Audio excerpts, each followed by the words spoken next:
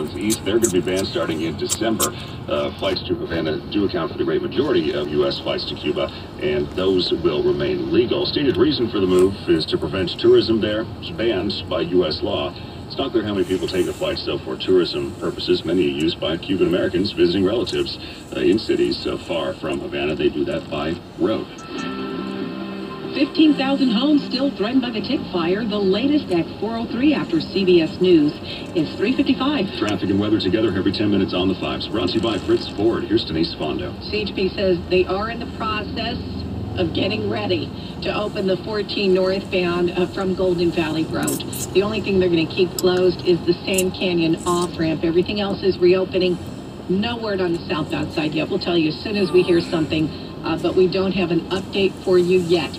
Now, we've got a pretty nasty crash in Compton. We're going to get the update on that from Scott. He is in the Southern California Toyota dealer, Sky One. But an SUV overturned on the 710 southbound coming up on Alondra. That's where the three right lanes have been blocked. Still blocked here, trying to upright that vehicle. And the backup through the 105 at this point. So using Long Beach Boulevard or Atlantic, rejoining the South 710 at Alondra, you'll get around this a little quicker.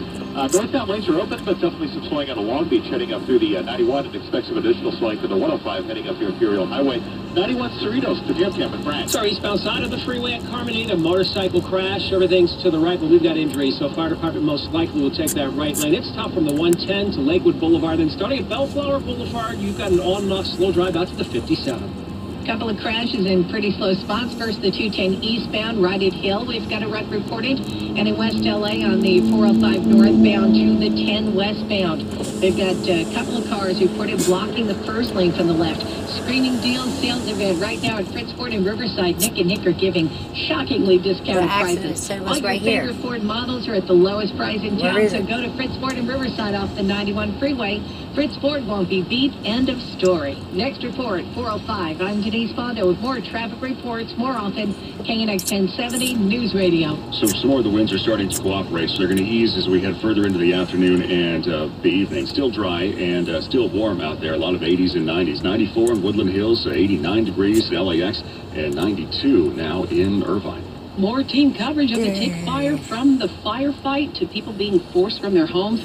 It's coming up in minutes. It's 3:57. Follow us on Twitter, @KNX1070. Remember, stream us wherever you go on the radio.com app.